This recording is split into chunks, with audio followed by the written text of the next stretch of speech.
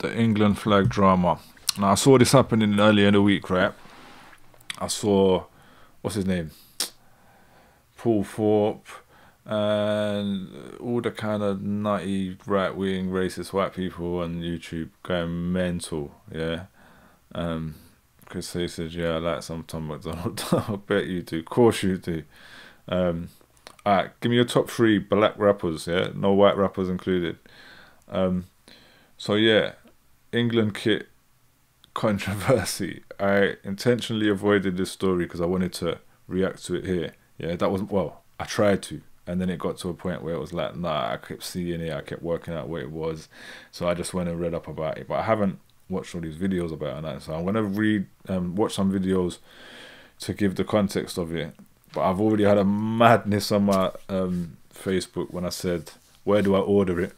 I have ordered it. Yeah, I would have worn it today if it was here already. I'm blatantly going to wear it next week. But, I mean, I don't know what to watch over this. Because it's a weird... I just watched this LBC thing. Not that I'm a big LBC fan, but I at least like this headline. Are people actually outraged by an England kit, right? Chris Hayes said, Royce, Toby... Coast Contra. So there's 2 rappers I never heard of, so you might be more hip-hop than me. Said I don't listen to many albums anymore, just freestyles, mostly just freestyles. Fair enough. But yeah, so I realized, right, I thought everyone's going mad because they've made this, I thought it was like a pride flag, yeah. Then I realized they were saying it's the bisexual flag. We'll find out from some of these videos, I guess. So I thought they intentionally put that flag on and that's why everyone's going mad. And I bought it thinking, yes, because it's intentionally this flag. I realised later, they're saying that's not even what the flag is. It's just representing colours of a previous kit from 66. So it's just representing some purples and blues that are from a previous kit. So now I feel like, why have I bought it? But saying that, yeah, because I'm always calling out all this like mad patriotism, and I would never, like I say the England flag is a red flag, yeah, but I would never wear that kit, yeah. Alright, I've worn it once before. I'm going to let you know that in a second. I'll tell you that story. I would generally never wear that kit, but because this one has wound up these gammons so much and wound up all these racist people and they can't wear it, I'm like, yes, I'm going to wear it then. I'm going to be proud and English, yeah. I'll be the proud English one, and I'll be proud of multiculturalism. I'll be proud of LGBTQ+. I'll be proud of all of the inclusion of this in England. How about that? Yeah, and you lot can piss off. Chris Hayes said Corey Guns Flex Freestyle. Yeah, I've seen that. Fire. So yeah, I'll be wearing that next week. But then I discovered, like I say, I discovered this. That's not even what the thing was. Although I think they probably knew what they were doing and they were trying to wind people up and whatever. But I'm all for that as well. Do you know what I'm saying? Oh yeah. So just the other part. The only time I think I remember ever wearing an England kit, I don't know if I did as a kid. I could have. I probably wore an Arsenal kit here and there. The only time I remember wearing an England kit, I was in Las Vegas going to watch Ricky Hatton fight. And this is actually a red flag for me, to be honest, because I went to Vegas to watch a Ricky Hatton fight, yeah. And you know, Ricky Hatton fans, they're like English football fans, hooligans, do you know what I mean? It's the same mad guys, yeah. And my brethren, who organised the trip, you know, he's a white guy from Brighton, he's probably a bit of a geezer, you know what I mean? He bought all of us, like 5 of us that went there, I think 5, 6 of us that went there, he bought us all England kits. He bought fake ones, yeah? He bought fake ones. I was wearing a fake England kit. And we all went down there in the England kits to watch Ricky Hatton fight. Come on! Yeah, and I was drinking beers. I had like, you know, 2 pints down to watch the fight. And I missed the knockout, yeah? I missed the KO because I had to run to the toilet. And I was like, I'm pissing. And as I'm coming out of the toilet, I'm just hearing people shouting, hey! And it's like there was so much English people there, it was crazy. Red flag for me, yeah. Red flag for me for this whole scenario. Yeah, I don't have that. But I've never bought a real England kit until this one. So I bought this one now. And I didn't realise they were so expensive for one. And I didn't realise they have these like replica ones and then the real one. Obviously I bought the replica one. It's not a fake replica, they call it a replica, I realised. Anyway, let's see this story, man.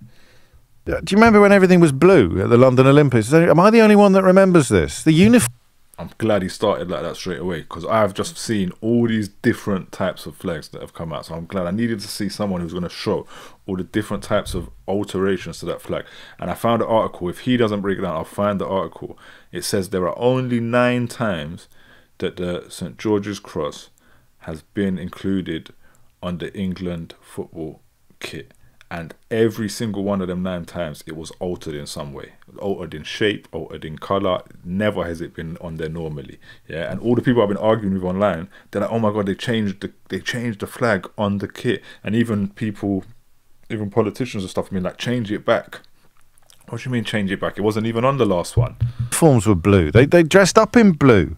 Sir Chris Hoy had a blue kit, but it wasn't just blue. It was the Union flag graphics, like the Union flag stripes, but in blue. I've just been sent a picture by Dean of a mug, a blue mug. It's a Union flag and someone's made it blue. There was fury last night after Olympians were caught drinking tea out of Union flag mugs that were an inexplicable shade of blue.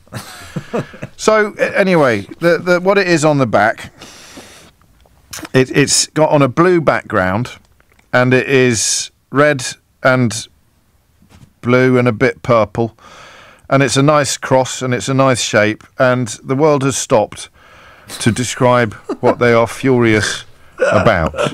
I don't remember similar levels of fury last time it happened, when it was a blue Union flag. But today we have 2 challenges. The first question is, are you really and truly furious about this? Because the Daily Mail says you are, or at least that there's widespread fury. That's the first question. I've got 3 questions, all right? No one's actually furious, are they? I mean, genuinely furious. If so, tell me why. 0345 6060 To be clear, if I was a politician, I'd say that this was wrong, because the alternative would to be on the front page. Chris Hayes said, then he got beat, by the way.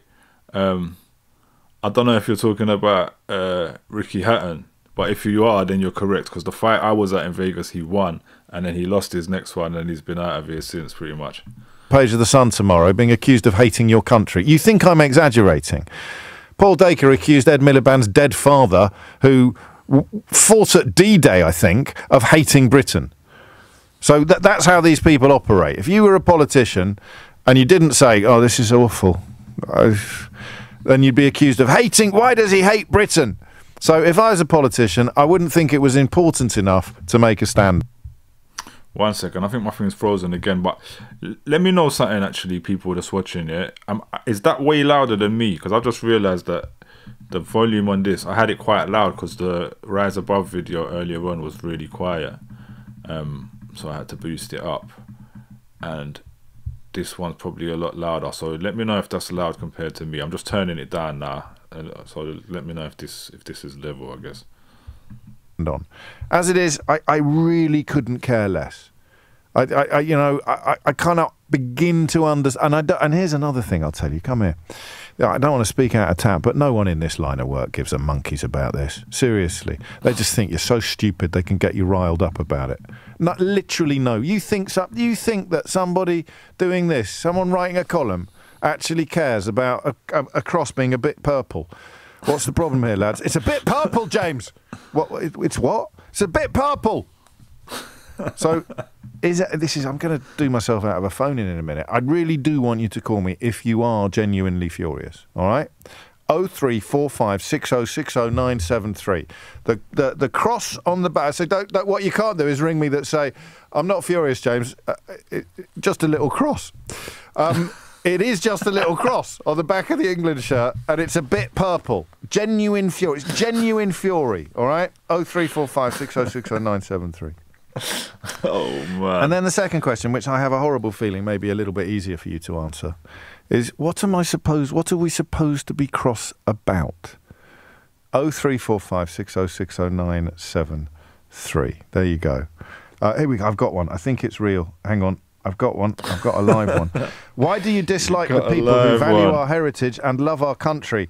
A real shame, and shame on you. You like to talk Gaza, but you won't call out Sadiq Khan for the number of employees on the London Council being paid 6 figures. Yet less and less social housing is being created and more low-traffic neighbourhoods. You love it. This is a conversation about a flag on the back of the England football shirt that's a bit purple. And Fred is bringing housing shortages and low-traffic neighbourhoods into it. He goes on, and yes, I am mad. It's our flag, and he uses capital letters. It's our flag of our country. How dare a global company adjust it? You wouldn't like a Gaza flag painted up differently. All right, hand on heart. Is he for real, or is he taking the mickey out of Billy Bunch of Numbers with the flag He is for emojis? real. And gammon between his ears. I don't know. I don't even... can I see any things he sent into the programme before? Can we establish whether Fred is a real person or whether he is taking the mickey out of people that we consider to be real? So the question is, are you really furious? Fred is, apparently. Give me a ring, Fred. Talk me through it. And love to the family. And if not, then what are we supposed to be furious about? It's a bit purple. Chris in Nottingham is not furious. Oh, is a caller, so we will listen to this. I was about to say I want to keep it moving because he's not really giving us the story. I want to get the story a bit more. Not James. Why aren't you furious? Well, probably because my favourite T-shirt used to be one with the Union flag on in 50 Shades of Grey. I'm looking at Boris Johnson, which no one should have to do, really, without being paid, and thankfully I am, and his leadership election campaign from 2019 when the Union flag was turned blue. The whole Union flag, not only was it blue, they cropped it into the shape of an oak tree. Yeah, I think... for me, this is not about the flag. It's not really good enough. It says widespread fury last night. Well, not here in Nottingham, not where I'm sat. Right. What I am annoyed about, though, is that it represents to me the thing that really winds me up is arrogance, and this is reflected in the way our politicians behave and get away with it, and then the big corporation can just change the flag and get away with it. Probably on the wrong show. If you've got a problem with arrogance, you may have accidentally rung the wrong presenter. But it's not, mate. The FA sign off on this. They want copy that one. Kit designers to come up with twists and changes and playful new. Lovely. So how is it arrogant? How is it arrogant? So this is hilarious. Well, I think because basically this guy has called up and said, I don't have a problem with it. Let me just say that I don't have a problem with it. And he thought, shit, another one who doesn't have a problem with it. Yeah. And then he snuck in his problem with it at the end. The Union flag should be left alone. It's not the Union flag. And the cross of St George should be left alone. That should be left there. But we turned it blue for the Olympics. Yeah. I bet you didn't even notice. Be honest with me. I didn't. No, you're absolutely right. So you're not even mildly annoyed about this. You just read the story, felt some anger and thought, James has made me feel a little bit silly. I better come up with something that sounds vaguely plausible. No, not even angry at all. Just, as I say, I think why have you rung me? Because I think this is another instance of people just doing whatever the hell they like and getting away with it, and we should be getting annoyed about that. Okay. It's not about the flag at all. But you're not annoyed. We should be getting annoyed about it, but you're not annoyed. I don't get monkeys. I don't like football anyway. So. Claire's in. These are the people that the Daily Mail and the Sun is riling up today. Claire's in York. Claire, what are you mildly cross about? Please don't put me in with the Daily Mail. I'm a dyed-in-the-wool lefty. I'm not a right-wing gammon or anything. But I just think I think Emily Thornberry said it right. I think it's weird. But now you've said about. Oh, Emily Thornberry, yeah. I've done a show with Emily Thornberry before. I need to find a copy of that because I don't even know if it's online, but I do have it somewhere. I should react to that because I did a debate with her once. Emily Thornberry even said it. All these MPs are coming out. Keir Starmer. We're going to pull up Keir Starmer. That scumbag. Yeah, Keir Starmer's out there trying to win the flag shagging votes and all of that. And I'm saying, wave his flag and show his patriotism. The mug. At the Olympics, I was unwell when the Olympics was on. I'm sorry to hear that. And I wasn't aware of what was happening then, so I didn't know about the flag. I just think it's weird when cared. countries in a competition are represented by their flag. Well, they're not really. They're represented by the players. No, but to denote... They haven't dyed Harry Kane purple. No, but they denote... They're denoted by their flag, not in the case of football. It'd be the 3 lions on the front of the shirt that are the team badges. But it's England playing another, whatever other country. Are you worrying about people who might forget who they're watching? Well, for me, who doesn't know who's who in football, Okay, so you and Chris, I knew this wasn't a phone-in. I've lost my skills at finding the truly furious people. You're mildly annoyed about something you don't understand involving a sport you don't follow. Yes. Well, down with that sort of thing, Claire. No, but can I just say... No. Oh, go on then. If I say no, will you go away furious at least? That arrogant so-and-so on the radio, I rang him in, he was rude to me, he talked all over me, and then he wouldn't let me have my say. I'm furious. So if I can't get people who are furious to ring in, maybe I can get people who are furious to ring off. Well, all I wanted to say was about patriotism. Sometimes I get annoyed that people on the left seem to scoff at patriotism. And no, what you're talking about... She started this by saying she's a diehard lefty. And now she comes in. Why are these right-wing people so dishonest? Why do they have to pretend, oh, I'm not mad about it at all, it's fine, I'm not mad, I'm trying to tell you that I'm not mad, and then go on to tell you you're mad. And then come on and tell you you're a lefty, and then just go on and be extremely right-wing and start talking about patriotism. They're just full of rubbish, yeah? I can't believe it. It happens to me all the time on the timeline. People go, oh, I'm a lefty, but blah, blah, blah, blah. No, you're not. About people, though. People on the left think we should care about people, not about flags. Yes, but... So patriotism is about caring for your countrymen and women. Yeah. It's about caring for people who are poor. It's about caring for people who are victimised and vulnerable and not being looked after. Facts. And that's what people on the left try to do, Claire. People on the right try to pretend we should care about flags and slogans and ludicrous, meaningless notions like sovereignty. I think, with respect, you might have got things the wrong way round. No, I absolutely care about all those things. So all I was saying, that I was going to say, your callers prove I'm patriotic, not because of the government, but because of those people, the kinds of people that call into your show. Well, they're most... Anyway, I've got to crack on. I'm sorry you weren't furious. I hope you are now.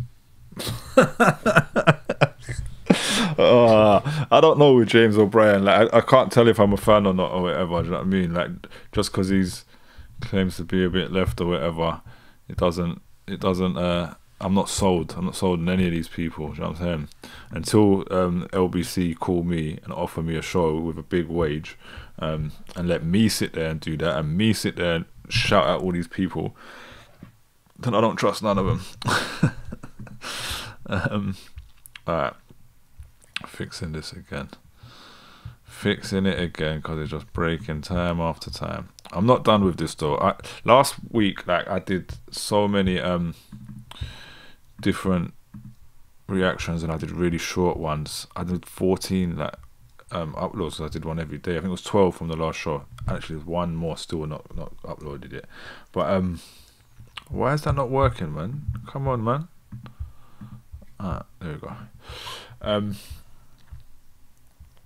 Let's just see. I want to see every bit of our culture is being changed. Let's watch it. Right, we found an angry one. In Ashford. Hello. Hello, Sheila. So you're... And I don't know who this presenter is.